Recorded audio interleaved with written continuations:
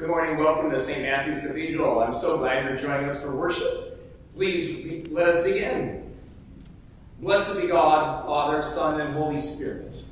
Blessed be his kingdom, now and forever. Amen. Almighty God, in whom all hearts are open, all desires known, and from whom no secrets are hid, cleanse the thoughts of our hearts by the inspiration of thy Holy Spirit, that we may perfectly love thee and worthily magnify thy holy name through Christ our Lord. Amen. Lord, have mercy upon us. Lord, have mercy upon us. Lord, have mercy upon us. Christ, have mercy upon us. Christ, have mercy upon us.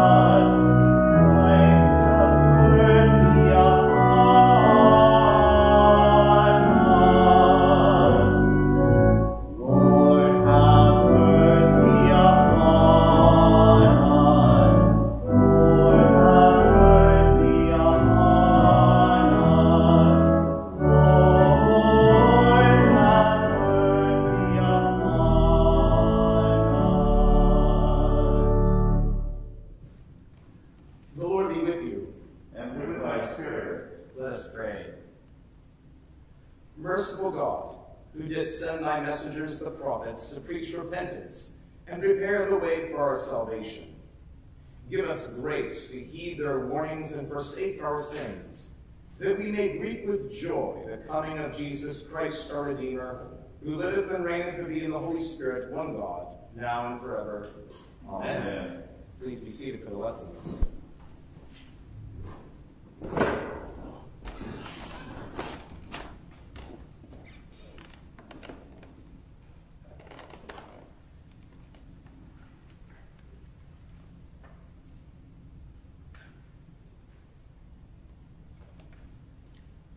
A reading from the prophet Isaiah. Comfort, O comfort my people, says your God.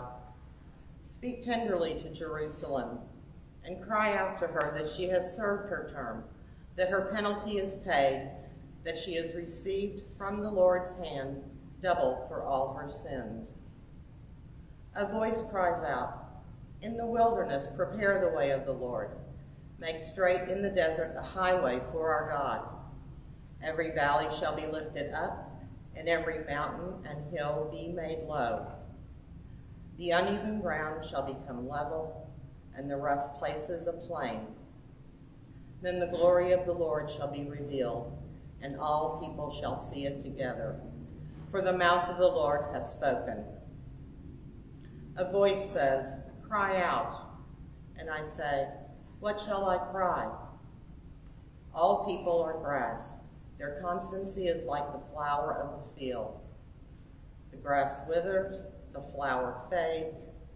When the breath of the Lord blows upon it, surely the people are grass. The grass withers, the flower fades, but the word of our God will stand forever. Get you up to a high mountain, O Zion, herald of good tidings. Lift up your voice with strength, O Jerusalem, herald of good tidings. Lift it up, do not fear. Say to the cities of Judah, here is your God. See, the Lord God comes with might, and his arm rules for him. His reward is with him, and his recompense before him. He will feed his flock like a shepherd. He will gather the lambs in his arms and carry them in his bosom, and gently lead the mother sheep. The word of the Lord. Thanks be to God. You have been gracious to your land, O Lord. You have restored the good fortune of Jacob. You have forgiven the iniquity of your people and blotted out all their sins. I will listen to what the Lord God is saying, for he is speaking peace to his faithful people and to those who turn their hearts to him. Truly, his salvation is very near to those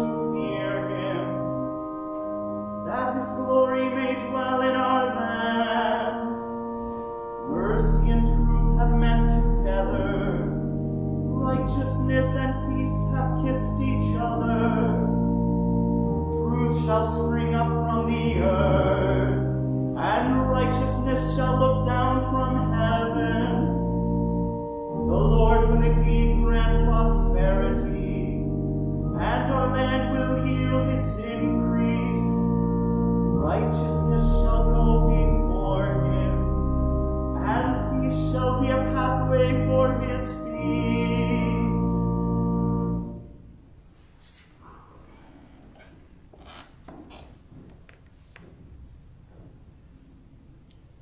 A reading from the second letter of Paul. Do not ignore this one fact, beloved, that with God 1 day is like 1,000 years, and 1,000 years are like 1 day. The Lord is not slow about his promise, as some think of slowness, but is patient with you, not wanting to perish, but all to come to repentance. But the day of the Lord will come like a thief, and then the heavens will pass away with a loud noise, and the elements will be dissolved with fire, and the earth and everything that is done on it will be disclosed. Since all these things are to be dissolved in this way, what sort of persons ought you be in leading lives of holiness and godliness, waiting for and hastening the coming of the day of God, because of which the heavens will be set ablaze and dissolved, and the elements will melt with fire. But in accordance with his promise, we wait for new heavens and a new earth, where righteousness is at home. Therefore, beloved, while you are waiting for these things, strive to be found by him at peace, without spot or blemish, and regard the patience of our Lord as salvation. The word of the Lord. Thanks be to God.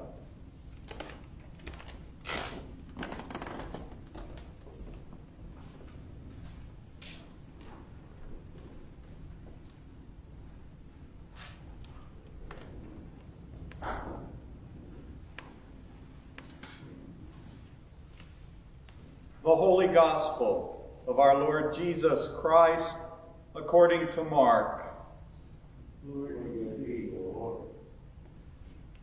The beginning of the good news of Jesus Christ, the Son of God. As it is written in the prophet Isaiah, "See, I am sending my messenger ahead of you, who will prepare your way. The voice of one crying out in the wilderness, prepare the way of the Lord, make his paths straight."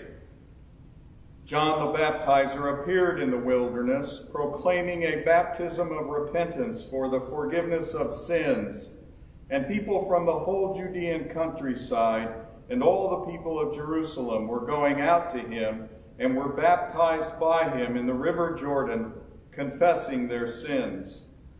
Now John was clothed with camel's hair, with a leather belt around his waist, and he ate locusts and wild honey. He proclaimed, "The one who is more powerful than I is coming after me. I am not worthy to stoop down and untie the thong of his sandals. I have baptized you with water, but he will baptize you with the Holy Spirit." The Gospel of the Lord. Praise be to thee, O Christ.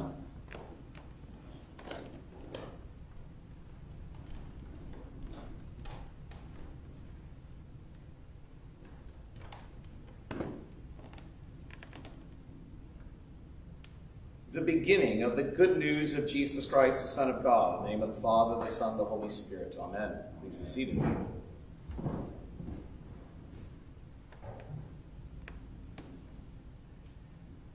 As I was reading the book of Deuteronomy, I came across a funny turn of phrase. Now, the book of Deuteronomy is written with Moses and addressing the people of Israel before they crossed the river Jordan into the land of promise. And Moses says to the people on behalf of the Lord has begun a good work in you. I say, wait a second. It's more like finished a good work. I mean, after all, it's been 40 years since they left Egypt. They've escaped from the land of slavery. They had the whole, Passover thing. That's a big thing, right? And then they went through the Red Sea, and that, I would imagine that would be an extraordinary event. So they go through the Red Sea. They've received the law at Sinai. They've done 40 years of discipline and worship in the wilderness. And now, just across the Jordan from the Promised Land itself, you might be asking with the Israelites, what do you mean, begun a good work? We know from the story that God was not finished with Israel when they crossed over the River Jordan. It's not like God said, okay, Hebrews, check, got them into the land of promise, moving on. Let's take on the Egyptians now, or the Assyrians, or the Hittites. I'm going to move on to a different people. No. This is only the first 5 books. I remember in the Muppet movie, one of the Muppet movies recently, all the characters get together and they get the band together and they go back to their old theater and they're going to kind of get the whole thing going again, get the Muppet show started, and they all come to the Muppets kind of, and they all come up to the fence and the place is shuttered and they has a chain link fence around it that's locked, and one of the characters says, "This is going to be a really short movie." Making someone new, creating anew, is always the beginning of the story that God tells to us. After all, that's how the Bible begins in the Greek. In Genesis 1, chapter 1, in Greek, it begins arche, in the beginning, with a new creation. And that's how St. Mark starts his gospel, and it's not by accident. Literally, his good news of Jesus starts with the Greek word arche, in the beginning. It's as if everything that went before, the entire history of Israel, is just a glorious prologue.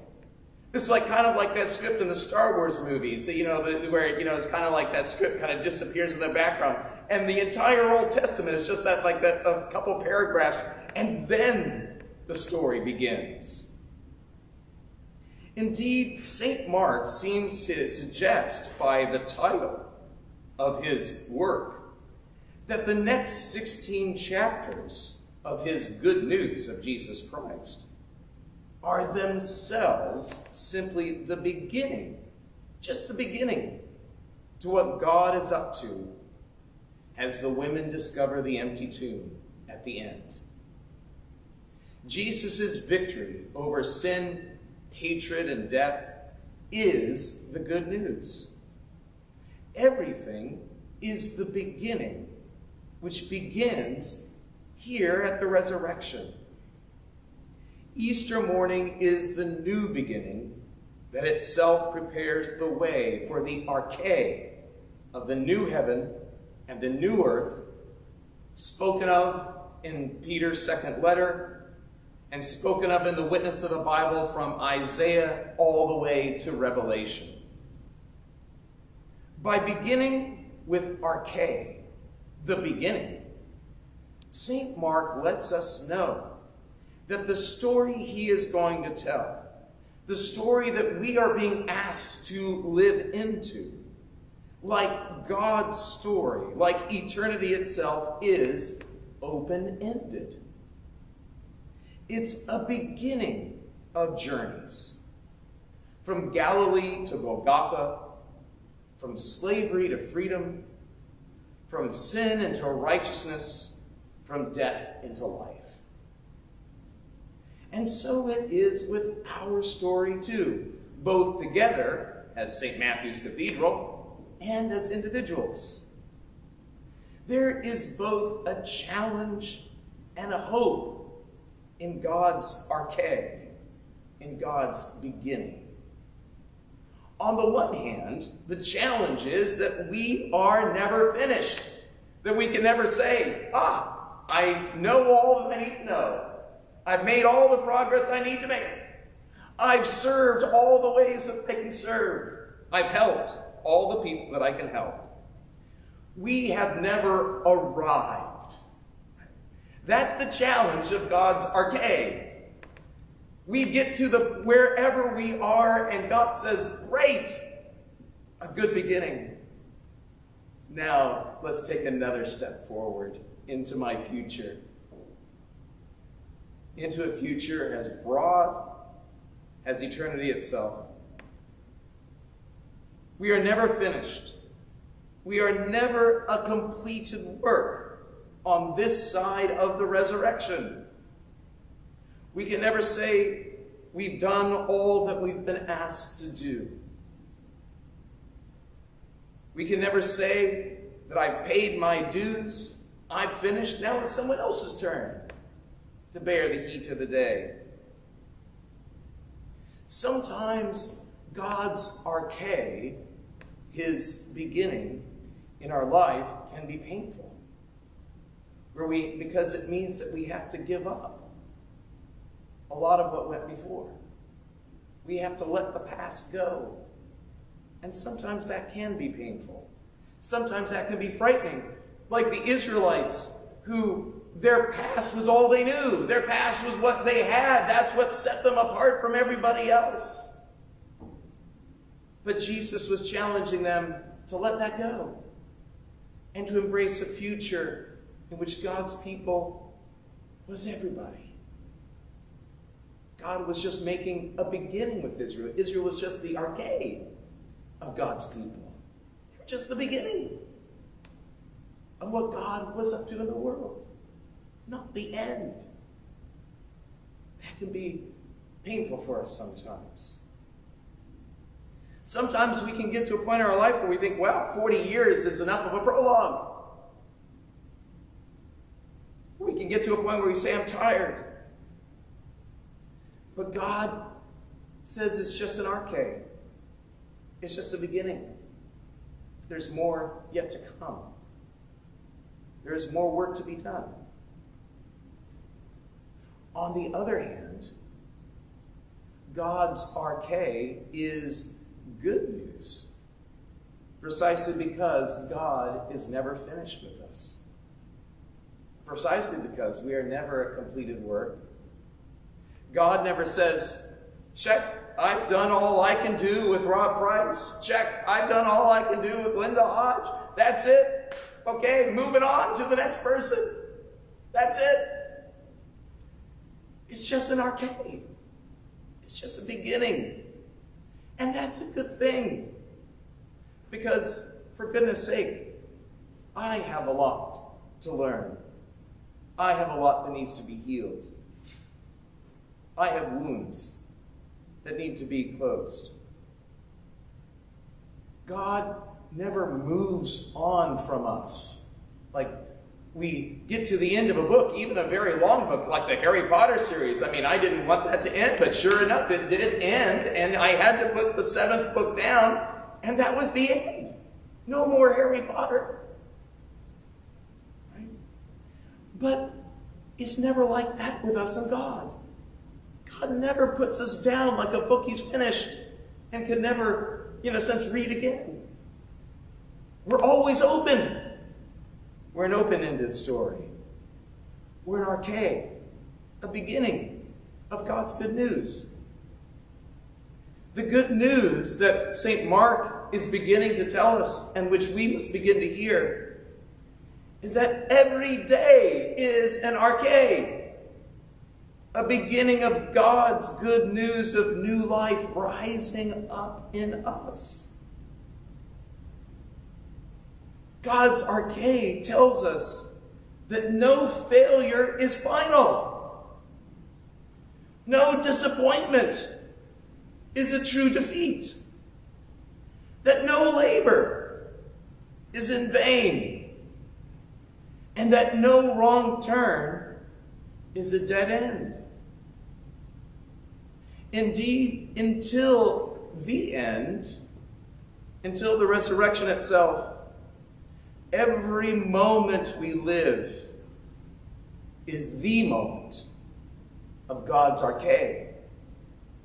his creation being redeemed and restored in Jesus Christ, his Son, living in us, and we in him. The resurrection of Jesus happened 2,000 years ago, more or less. But God is always beginning to raise things up. He is always making an arche. The good news that we proclaim every Advent to the world as God's people is that God is just getting started. And that is indeed the beginning of the good news of Jesus Christ, the Son of God. Amen. Amen.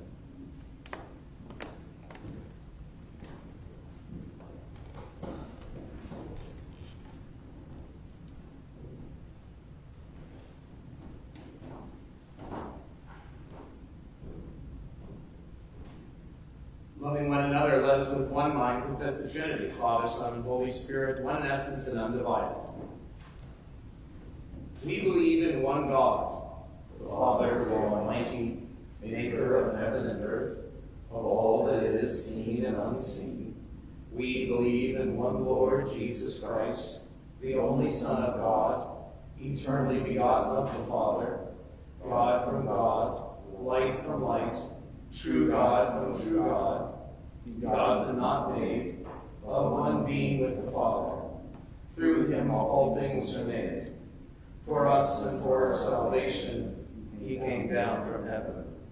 By the power of the Holy Spirit, he became incarnate from the Virgin Mary and was made man. For our sake, he was crucified under Pontius Pilate. He suffered death and was buried.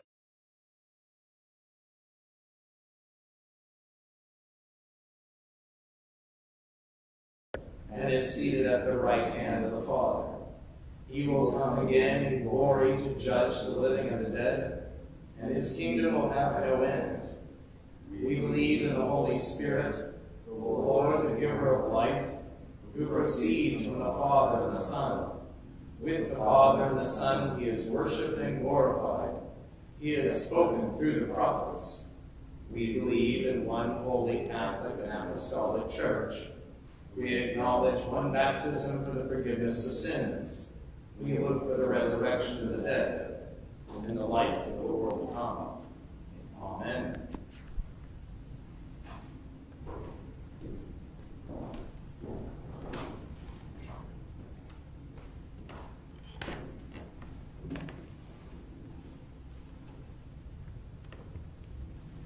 Let us pray for the whole state of Christ's church and the world.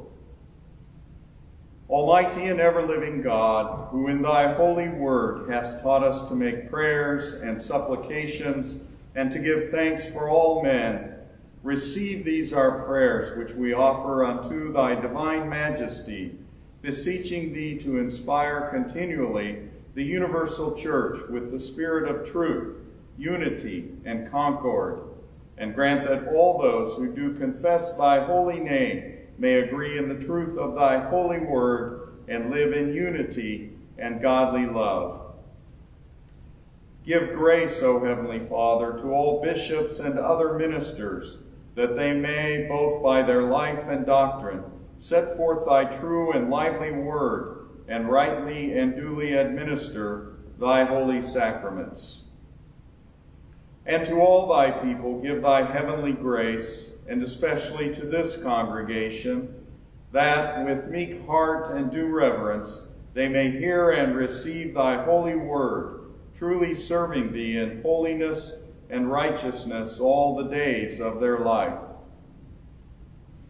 We beseech thee also to bless and protect our armed forces and first responders, and so to rule the hearts of those who bear the authority of government in this and every land, that they may be led to wise decisions and right actions for the welfare and peace of the world. Open, O Lord, the eyes of all people to behold thy gracious hand in all thy works, that, rejoicing in thy whole creation, they may honor thee with their substance and be faithful stewards of thy bounty. And we most humbly beseech thee of thy goodness, O Lord, to comfort and succor all those who in this transitory life are in trouble, sorrow, need, sickness, or any other adversity, including all those affected by the COVID-19 pandemic. We pray for our frontline medical workers, our teachers, and for all those working on a vaccine. We pray in thanksgiving for the ordination of Trent Pettit to the Sacred Order of Priests and for Father Trent's new ministry as priest to 4 parishes in East Texas.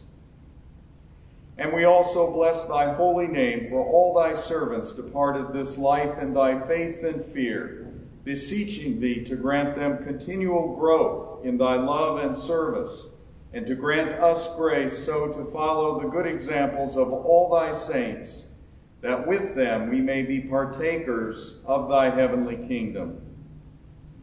Grant these our prayers, O Father, for Jesus Christ's sake, our only mediator and advocate. Amen. Ye who do truly and earnestly repent you of your sins and are in love and charity with your neighbors, and intend to lead a new life following the commandments of God and walking from henceforth in his holy ways, draw near with faith and make your humble confession to Almighty God, devoutly kneeling. Almighty God, Father of our Lord Jesus Christ, maker of all things, judge of all men, we acknowledge and bewail our manifold sins and wickedness, which we from time to time most grievously have committed, by thought, word, and deed, against thy divine majesty, provoking most justly thy wrath and indignation against us. We do earnestly repent, and are heartily sorry for these our misdoings. The remembrance of them is grievous unto us. The burden of them is intolerable. Have mercy upon us. Have mercy upon us, most merciful Father. For thy Son, our Lord Jesus Christ's sake, forgive us all that is past, and grant that we may ever hereafter serve and please thee in newness of life, to the honor and glory of thy name, through Jesus Christ our Lord. Amen. Almighty God, our Heavenly Father, who of his great mercy hath promised forgiveness of sins, to all those who with hearty repentance and true faith turn unto him, have mercy upon you, pardon and deliver you from all your sins, confirm and strengthen you in all goodness, and bring you to everlasting life through Jesus Christ our Lord. Amen. The peace of the Lord be always with you. And with thy spirit. And I shall exchange questions.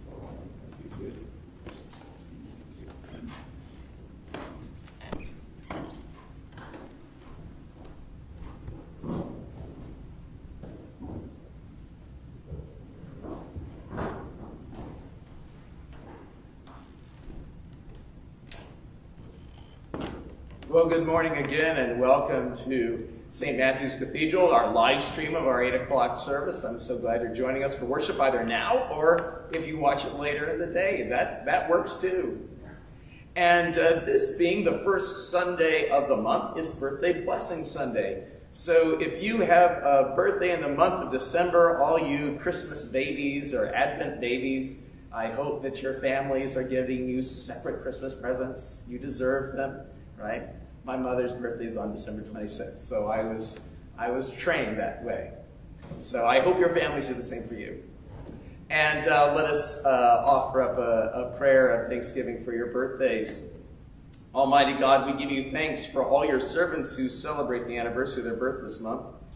We pray that when they fall, that you would raise them up, and where they're weak, they would know your strength, that when they're joyful, that they would find their joy complete in you. And finally, that you would bring them into your kingdom, where the voices of those who feast and celebrate is never ceasing. And I bless the name of the Father, and the Son, and the Holy Spirit. Amen. Amen. And As we continue our walk towards Christmas, we're still in stewardship season. And so just to encourage you that our vestry will be meeting on December 15th to take in hand the pledges that have been made for the upcoming ministry year. So I encourage you to get your pledge in either by mail, or you can go online. You can do it through the website. You could call it in, actually, to Dara Bickham in the office, and she would be happy to take it from you. And so I encourage you to allow us to have those pledges in hand so that we can make good decisions and God's Spirit can give us wisdom as we plan the coming year in ministry. Coming up also in ministry is next Sundays at 4 p.m. our Lessons and Carols service. I hope you can join us outside the cathedral for that service. It'll be a wonderful celebration of scripture and song, and especially our beloved carols of the season. And then on the Sunday, I guess 8 days after that, we'll be celebrating the Feast of St. Thomas, which we celebrate as our Midwinter's Mass, with a special emphasis on those who might not be feeling red and green, but rather somewhat more blue this Christmas. So I encourage you to join us for that at 5:30 on Monday, if that's something that would be a blessing to you. I beseech you, brethren, by the mercies of God, to present yourselves as a living sacrifice, holy and acceptable to God, which is your spiritual worship.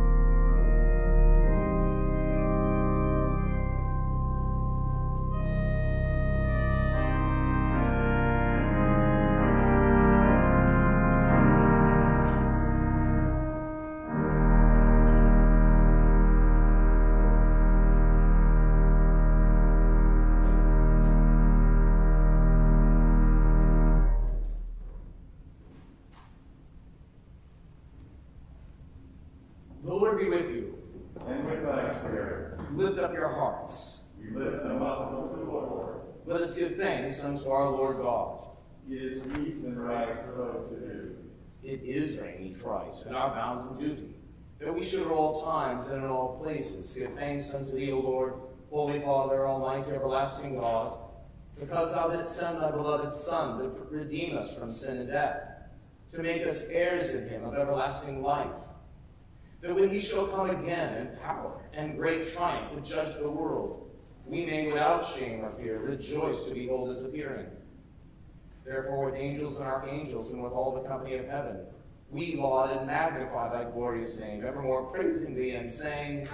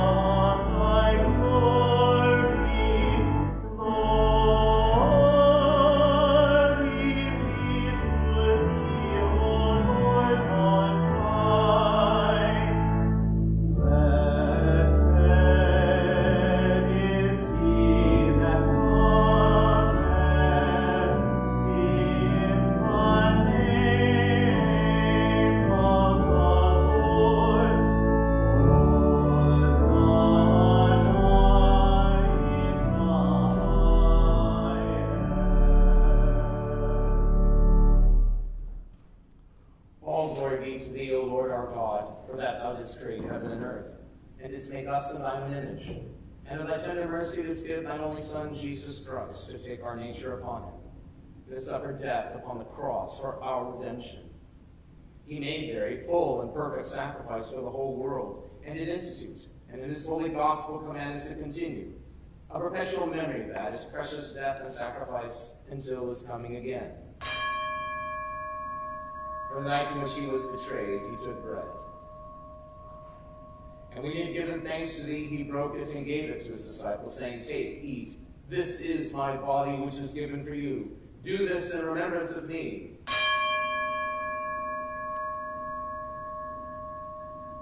Likewise, after supper, he took the cup. And when he had given thanks, he gave it to them, saying, Drink this, all of you. For this is my blood of the new covenant, which is shed for you and for many for the remission of sins.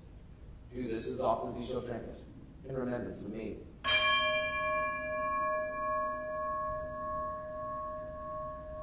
Wherefore, O Lord and Heavenly Father, we thy people do celebrate and make, with these thy holy gifts which we now offer unto thee, the memorial thy Son hath commanded us to make, having in remembrance his blessed passion and precious death, his mighty resurrection and glorious ascension, and looking for his coming again with power and great glory. And we most humbly beseech thee, O merciful Father, to hear us, and with thy word and Holy Spirit to bless and sanctify these gifts of bread and wine, that they may be unto us the body and blood of thy dearly beloved Son, Jesus Christ. And we earnestly desire thy fatherly goodness to accept this, our sacrifice of praise and thanksgiving, whereby we offer and present unto thee, O Lord, ourselves, our souls and bodies.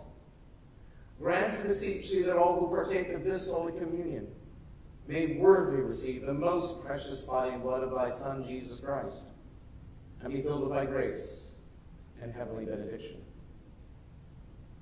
And also that we and all thy whole church may be made one body with him, that he may dwell in us and we in him through the same Jesus Christ our Lord, by whom and with whom and in whom, in the unity of the Holy Ghost, all honor and glory be unto thee, O Father Almighty, world without end. Amen.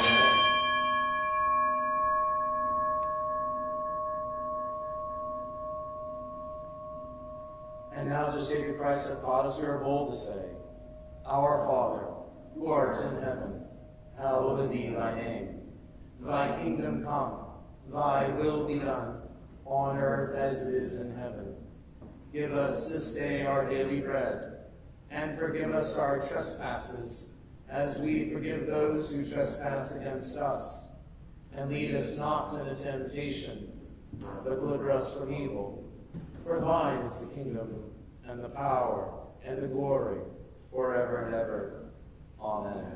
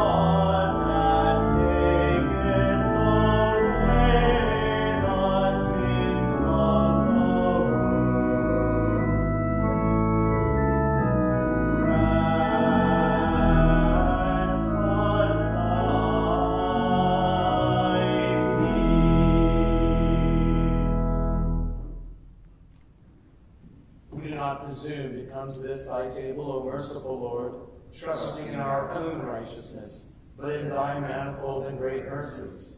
We are not worthy so much as to gather up the crumbs under thy table, but thou art the same Lord whose property is always to have mercy. Grant us, therefore, gracious Lord, so to eat the flesh of thy dear Son, Jesus Christ, and to drink his blood, that we may evermore dwell in him, and he in us. Amen. The gifts of God for the people of God, take them in remembrance that Christ died for you, and feed them in your hearts by faith with thanksgiving.